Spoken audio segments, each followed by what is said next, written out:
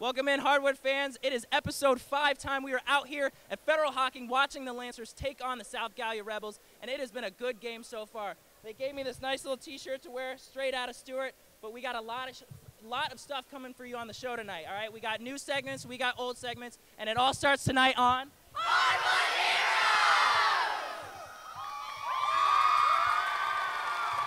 There we go. That's why they won. That's why they won.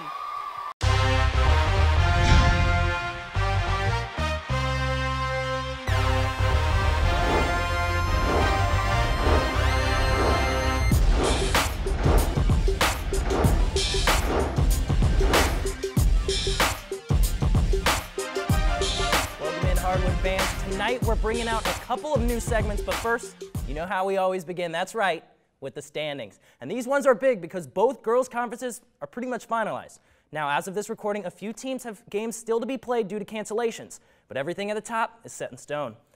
All right, so first up, looking to the Ohio, and there's been no doubt for a while, Vinton County finishes at the top, winning the conference in back-to-back years. But no disrespect to Alexander, who came in second with just 2 losses on the season, but unfortunately for them, they were both to the Lady Vikes. Now, Meigs rallied late in the year to finish at 3rd, with Nelsonville York just a game behind them in 4th. And bringing up the rear is Athens, Wellston, and River Valley. Now on to the Hocking, and get a load of this. Waterford girls not only win the conference again, but they have now gone undefeated in conference play for the 5th year in a row. That's 2 graduating classes to never lose a Hocking game.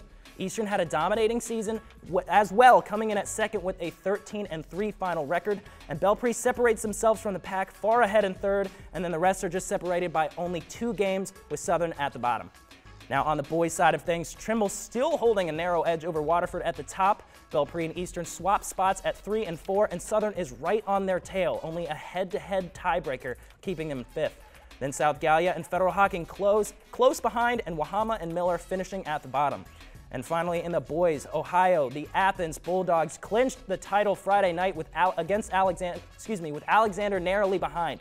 A battle for 3rd place going down to the wire between Vinton County, Meigs, and Nelsonville York, and then Wellston and River Valley sit alone at the bottom. Now we're jumping headfirst in the TVC Ohio team, starting with the Vinton County Vikings. Reporter Claire Geary keeps us in the loop with the action that happened in MacArthur.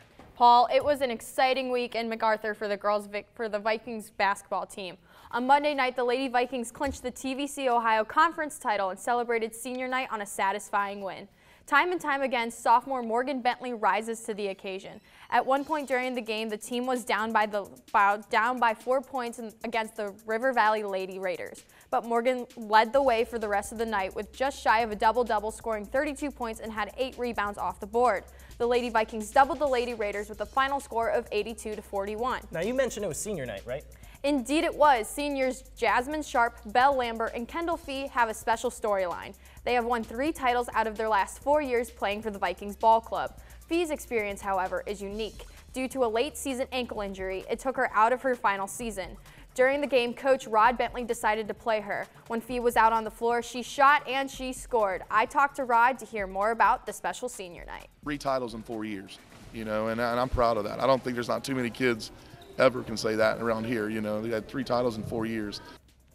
All right, now we got the girls covered, but let's talk about the boys. What's their story? Well, Paul, it's been kind of an iffy situation. In the last 2 weeks, the boys have only played 1 game. So here's what happened. Last week, we had a polar vortex roll through southeastern Ohio. And this week, it has been raining nonstop, causing flooding and transportation issues between opposing teams. All right, so just 1 game for the guys, but how'd they do? The Vikings traveled to Washington Courthouse where they played the Panthers, and the team fell to 38-43. To say the least, this was a disappointing loss for the team. Miami Trace only has 2 wins and are at the bottom of the FAC conference. Meanwhile, Vinton County sits just under 500 after the loss and placed 4th overall in the TVC standings. This shows that the Vikings leaders fell asleep against the Panthers. All right, so it hasn't been ideal for the Vikings as of late, but what should we expect from both teams moving forward? Moving forward, the girls start their tournament play next week on Saturday, February 16th at Wellston High School. And for the boys, to keep things positive, their incoming freshmen for next season won their 8th grade season undefeated. There we go. Gracias, Claire. De nada, Paul. And Nelsonville York wrapped up their regular season action with 2 TVC Ohio games. NY reporter Michael Roth joins me to discuss the end of NY's regular season. Paul, Nelsonville York ended up the regular season with a split.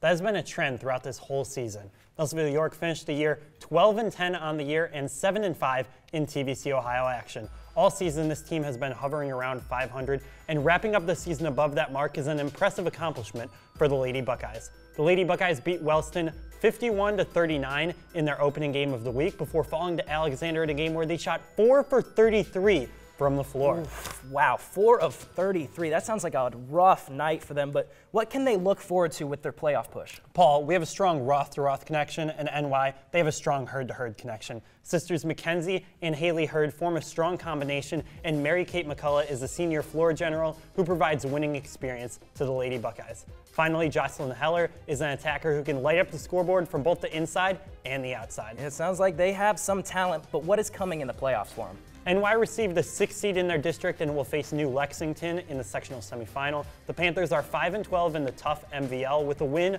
over the Lady Panthers, the Lady Buckeyes would face the winner of Oak Hill and Crooksville. Both games are at Jackson High School. All right, so it sounds like it's been an interesting season for the girls, but what about the boys? Paul, the word I would use to describe the Buckeyes' regular season is progress. After last season only winning 5 games and 1 game in conference play, the Buckeyes are up to 9 total wins and 4 in conference play. This week they added 2 victories with a 68-61 win over New Hope Christian, and then against River Valley, the Vikings came out and made their first 4 3-pointers. But the Buckeyes battled back thanks to big games from Justin Perry and Bryce Richards. Their 39-point first half was their highest of the season. Now, were they able to ride that momentum to a comfortable victory, though? It seemed like they would because NY held on to a double-digit lead for almost the entire second half. But near the end of the game, River Valley forced some turnovers with their full-court press and got some easy layups in transition to get within 2 points. However, NY held on for a 61-56 victory. Yeah, definitely sounds like it turned out to be a pretty exciting game for the Buckeyes, but what's next for this team? On Tuesday night, the Nelsonville York Buckeyes will welcome Megs to Nelsonville for the Buckeyes senior night. That game is the Buckeyes' first matchup after the playoff district bracket gets announced. Yeah, sounds like they could be hitting their stride at the best time. Thanks, Michael.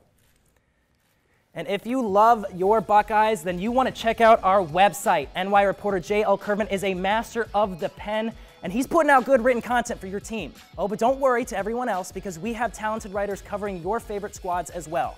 So go get on woub.org/heroes.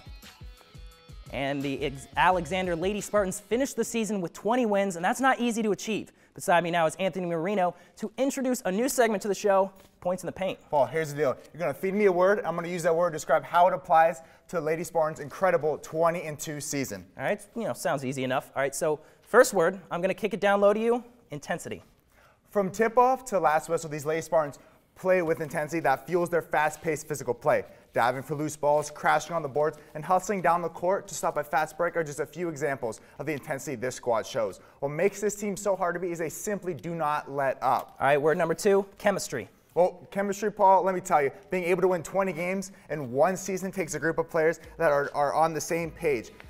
The chemistry of these girls is one of the many reasons why they have so much success this season. They pick each other up, and they always have each other's back. Having this chemistry boosts the players' confidence and allows them to play at a high level. One example I like to share is their passing. They're willing to make the extra pass, which makes this team very unselfish.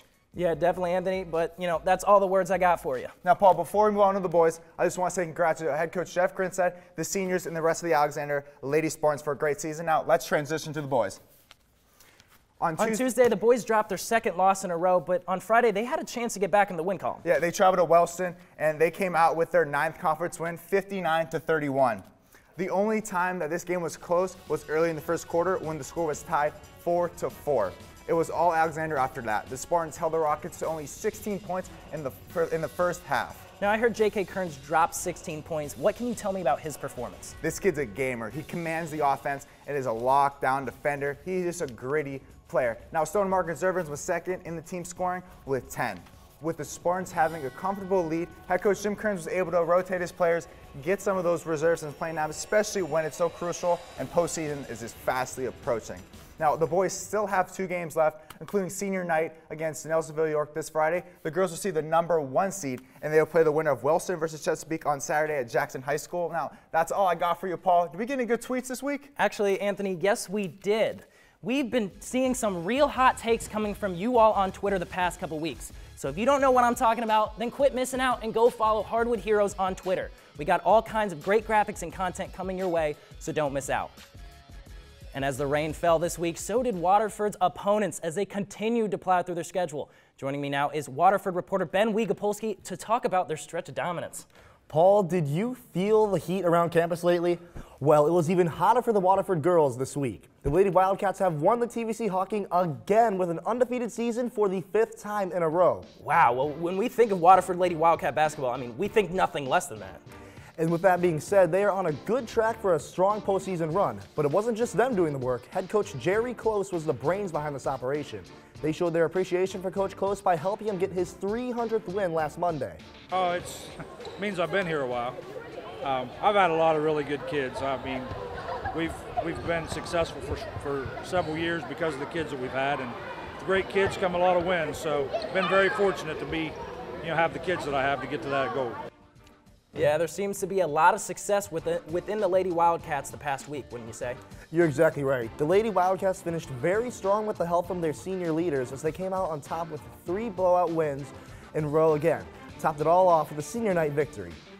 The Waterford guys, on the hand, are still looking to make that jump into the first place to join the girls as champs. They welcomed Eastern at home on Friday, February 8th. And Waterford came out on top with Eastern 51-45 in a back-and-forth battle with scoring run after scoring run. And both teams had a dominant game, and it was quite the test for the Wildcats as Peyton Stevens had to sit out due to an injury. Now, what is the likelihood for Waterford to still win the Hawking?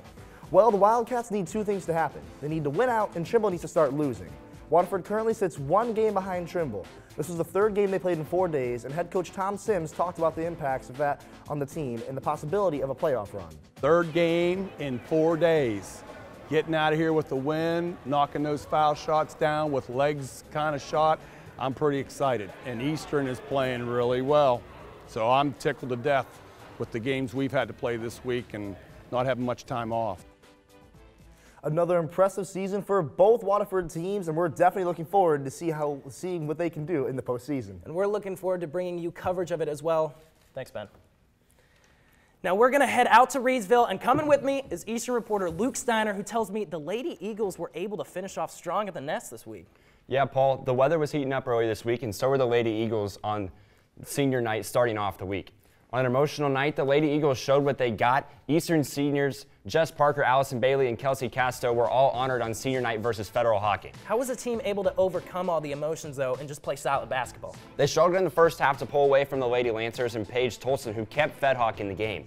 Eastern was successful getting the Lancers Emma Beha in foul trouble throughout the game, and that helped the Eagles take a 3-point halftime lead. So what went differently for them in the second half? The Eagles put the emotions behind them and dominated the third quarter, outscoring the Lancers by 11. The Eagles were led by the seniors, who combined for 37 of Eastern's 62 points in a 9-point victory. Allison Bailey put up 11 points. Jess Parker held down Paige Tolson and added 12 points, while Kelsey Casto finished with 14 points and 8 rebounds. These Eagles depend on their 3 seniors. Watch out for them coming tournament time. Yeah, definitely. But now the boys. How did they feed off the girls' success this week? Paul, the boys picked off right where the girls left off, fending off Wahama 37-36 on Tuesday.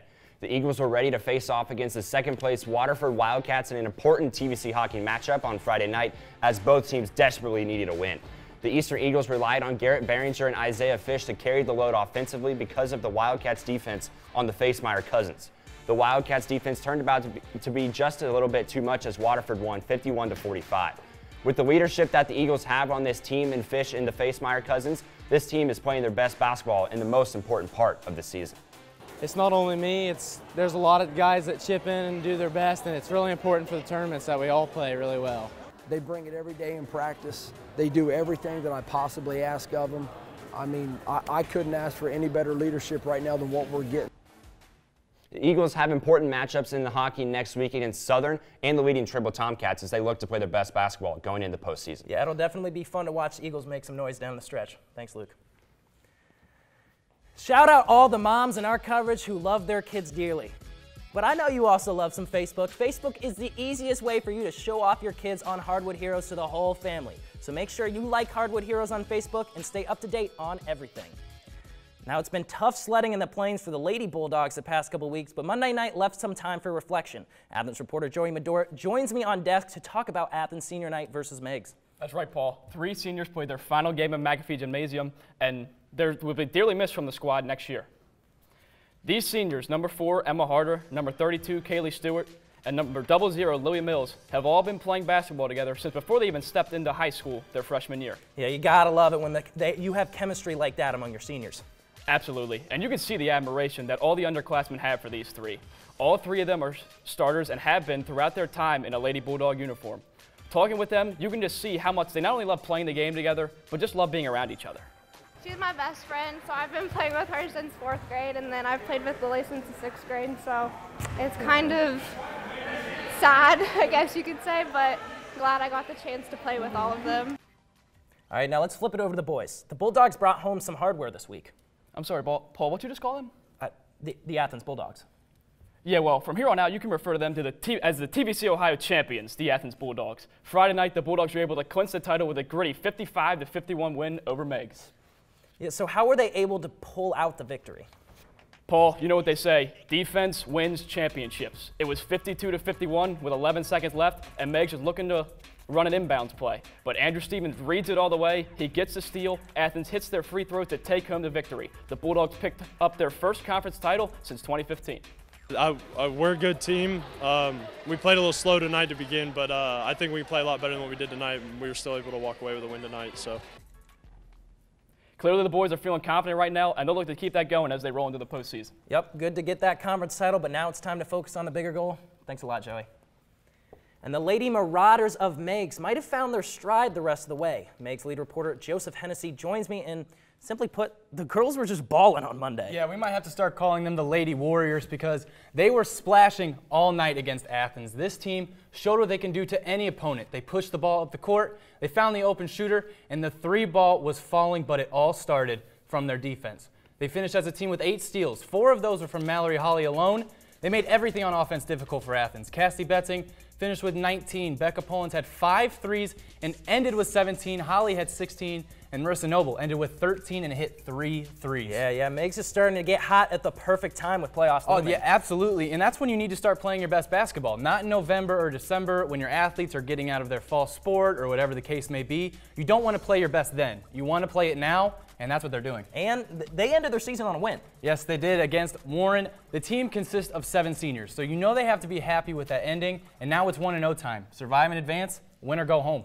And the boys got a big win over Marietta on Monday, and then on Friday, they had the upset in their grasp. Man, Friday was insane. Athens was in control of the first half, but then Weston Bear started to find his shot in the second half. Friday night was everything you want from TVC Ohio basketball. Chippy play, trash talking, high-scoring players, and big play after big play. Meigs led by 1 going into the 4th, and it really came down to that last minute of the game. Yeah, it was a back and forth all night, and then that tragic turnover from the out-of-bounds play killed them. Yeah, it did. Head coach Jeremy Hill came up with an inbound set, and it seemed routine. And you were there with me. You saw that miscommunication of some sort in Athens getting that steal. You hate to see it because they played so well against the top team. Bear finished with 20. Cooper Dars came off the bench and added in 9 points. Nick Lilly contributed with 8 rebounds and 6 assists. But all it takes is that 1 play. Yeah, tough loss, but with the playoffs coming up, there are bigger things ahead of them. All right, now we're going to bring on Joey back on desk for a segment we like to call Jump Ball. Now, the Athens boys just beat Meigs on Friday, but what I want you two to convince me of is which team has the better trio. Either Athens with Eli Chubb, Logan Maxfield, and Elijah Williams, or Meigs with Zach Bartram, Weston Bear, and Coulter Cleland. Go. Well, first off, double Bs. Athens doesn't even have nicknames for their duos or trios, so Bear is the best scorer in our coverage as well in terms of points per game. Bartram has been a solid point guard, being a stopper on defense, and Cleland is emerging and proving himself day by day. Yeah, too bad nicknames isn't what wins you basketball games, and that's something that these Athens seniors have been doing all season. There isn't a single defender in our coverage who can stop the quickness of Elijah Williams. He's the fastest guy in our coverage, and he has a spark every game with his pesky defense. Well, if we want to talk about quickness and athleticism, then we could bring up Weston Bear because he showed that against Athens. Cleland is physical. Bartram is the leader on the team. He's always talking and communicating. He's always getting the guys to listen and focus up when they need to. Yeah, with the dependability of the seniors, Logan Maxfield and Eli Chubb, both of these guys can get hot at any moment of any game and really take it over. But the Bulldogs have guys up and down the roster that make valuable plays. And they're one of the deepest teams we have in our coverage this year. Oh, same. It's same. But when we're talking about the trio, though, Bartram is the heartbeat of Meigs. Weston Bear is the silent assassin of Meigs, and Coulter Cleland is the future of Meigs. Okay. Well, not only do the numbers back it up, but you know these boys are putting in work by bringing home a conference championship. Might I add, they took down the Marauders both times they played them this year. Just saying. Yeah, I know. That's a good point. That's a good point. That's a good point, but still, I would rather trust Weston Bear to pull up and drop 25 any given night. Yeah, so. but Joey, remember, this is a trio debate. This isn't a team debate. Yeah, trio. 1, 2, 3.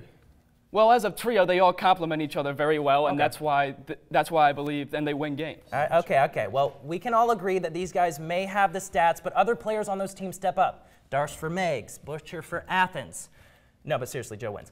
All right, so we've been talking a lot about our student sections on social media the past few weeks. So let's see it. Send us a snap of what theme you got going on and some of the cheers you'll be using too. We want to see it all, and don't forget, it may end up on the show that coming weekend. And as the season comes to a close for the ladies in our coverage, one team has to wait just a little bit longer for the regular season to end. I have Trimble reporter Nick Veland to tell us about another off week for the Lady Tomcats. That's right, Paul. Both of their games got canceled this week due to rescheduled this week due to flooding in the area. Yeah, Steph Curry is known for how well he can shoot the long ball. Well, it's time for you to shoot your shot from behind the arc. This segment is called 3-pointers, all right? I'm going to tell you 3 different words, and then you tell me how they apply to the Lady Tomcats. You ready? Let's do it. All right, so the first word, weather. This has definitely been very impactful to the end of their season. The games were canceled last week due to the frigid cold temperatures, and they were also canceled this week because of the flooding in the area, and causing them to have an 11-day span without a game. That's a long time to go. Well, you know, that's huge. But time to step this one back, James Harden style, dependable. One player comes to mind with that one, Laken Imler.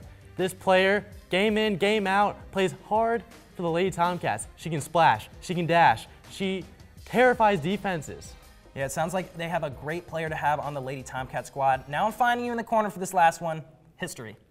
This year's team has 8 freshmen, and Coach Richards, when the team folded last year, helped coach the upcoming freshmen to build the relationship, and the chemistry with this team is incredible. Yeah, way to swish those threes, Nick, but now on to the guys. How'd they do this week? Well, they didn't let the snow cancellation slow them down, as they picked up right where they left off and had an undefeated week. Yeah, with the season slowing down, it's the pressure of being in first place getting to them? Not at all. The Tomcats are proving themselves in physical games and hostile environments. Both of those were huge factors against them on Tuesday night. Trimble showed up to Belpre wanting to bounce back from the last time they met with the Golden Eagles. The Tomcats were down at half, but with a solid defense, the Tomcats held Belpre to only 11 points in the second half to get the win. All right, so who's been a player that has really stood out to close out the season for them? This is a well-rounded team, so it's hard to choose, but if I had to choose one, Braden Weber. In the game against Belpre, he put up 18 points, 8 rebounds, and 5 assists. In the 2 games prior, he went off with 22 points in both those games. This is a big player ready for the playoffs. And T, I hope you're watching because he's Hero of the Week worthy. Yeah, sounds like it. Thanks for getting us updated, Nick. Now let's head over to Federal Hockey, where as the girls finished up their season, the guys are looking to finish strong over the final couple weeks. Joining me now is Federal Hockey reporter Jared Moultrie to discuss how the 2 teams look to wrap things up. Paul, it's been a very up and down season for the Lady Lancers as they came into this week trying to take down Eastern. Trying to finish the season strong, FedHawk has many positives to take away from this roller coaster ride. The last 3 games for the Lady Lancers have been tough losses to 2 of the best teams in the conference and to a very strong People's squad. All right, but give them some credit, all right? Both of those games were pretty close. Who kept FedHawk in it? Well, Hannah Rose has been the leader for this Lady Lancers team. Her double-double in Monday night's matchup versus Eastern kept them in the game and tried to take down the Lady Eagles on their senior night. Paige Tolson and Emma Beha have also been very big parts in this team's offensive numbers. Their next matchup will take place the 18th against Miller, but before that, it's tournament time, and the Lady Lancers will take on Sims on Thursday and try to reach one step closer to that ring. So the girls have had some trouble towards the end of the season, but how have the boys been able to play as they look to finish their season off with a big bang? Well, Paul, it was a strong start to the week for the Lancers as they tried to bounce back off 3 straight losses. Coming into the game Tuesday against Miller, they looked themselves again, coming away with a 65-50 win to end the drought. This week just showed us that a little bit of a losing streak cannot hold them back. The defense has been the key for the Lancers the last couple of games. We talked to Federal Hawking head coach Jonathan Thompson about how these late wins prepare the Lancers for playoff time. Hopefully we can build off of it and continue going into the tournaments, because I know we're 5 games away from that. So I want to really build on that kind of thing if we can. Yeah, definitely. Hopefully for the Lancers, they can build off that. Now, a couple of guys have stepped up recently for them on offense, though. Who are those guys for them, and how have they been a big part of their offense? Well, Paul, Cullen Jarvis was a big part of the Lancers offense Monday coming off the bench, however. Jarvis would put up a solid 18 points and adding 2 steals to his totals. As always, Hunter Smith has been keeping the team on track with another solid 13-point performance for Fed Hawk. Last night, the Lancers traveled to Belpre as they would fall to the Golden Eagles by a final of 62-56. Yeah, it's a tough one to finish it off, but Jared, let's hope both Lancer squads can finish out their seasons on a hot note. And if you're like me, then you spend way too much time watching the Baby Shark music video on YouTube. Like seriously, it's a problem. And that's okay, but why not take a break to watch some Hardwood Heroes content? We post game recaps, entire show episodes. You may even be watching this right now on YouTube. So that's WOUB PBS. Go subscribe. Now, like we do every week, I'm going to pump fake the 3, sling it down to Jacob Murray and T. Willis in the paint to tell us about some heroic performances from this past week. Look, both of our heroes this week come from schools at the top of the TVC Hawking standings on their respective sides. Starting off on the girls' side, it was a heroic week for the Waterford Lady Wildcats' own Rachel Adams. This senior guard has continued the great winning legacy that we have seen from the Lady Wildcats over the past several seasons.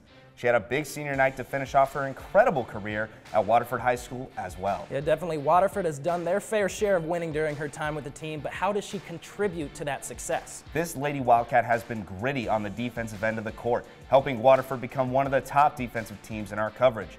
She is very disruptive to the opposing ball carriers on nearly every possession, helping to force turnovers. These forced turnovers lead to open looks at the other end, where Adams can capitalize on her other strengths on the offensive side. She has emerged as a deadly 3-point shooter, able to space the floor for this team. Adams has become a leader on this squad that is looking to make a deep run in the tournament. Now, Jacob, if you were paying attention, I think you would have noticed that I may have gotten a nod about my hero of the week. I've been sleeping on this guy all season, and I got to take it back to my reporting roots in Trimble. My boy's hero of the week is Braden Weber. If I could give an award for most improved player, I gotta go with Weber. This junior has taken his game to another level this season to become one of Trimble's top scoring threats.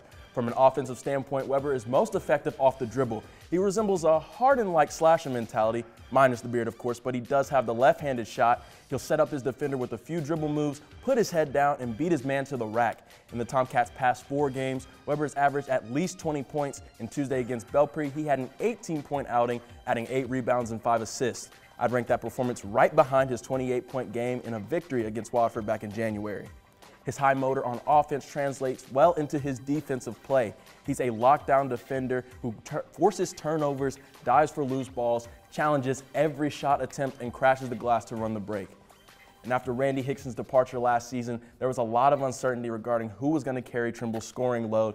This season, however, through players like Braden Weber and Blake Guffey, Trimble's back to its winning ways and sitting near the top of the Hawking once again. Yeah, whenever you lose a guy who scores 53 points in his last game, that's hard to get back from, but obviously they're doing a good job of it. And as we've seen this week, big-time players step up in big, crucial games. That's what being a hero of the week is all about. Thanks, guys.